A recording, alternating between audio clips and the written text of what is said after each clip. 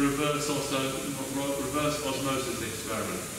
What I did at the start was, because it was so noisy, I can't talk over the sound of the equipment.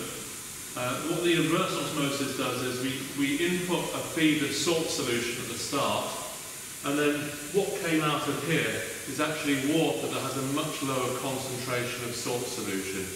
And the experiments involve detecting the concentration of the feed and the concentration of the product, and checking and conforming how well this equipment works to reduce salt from the original solution.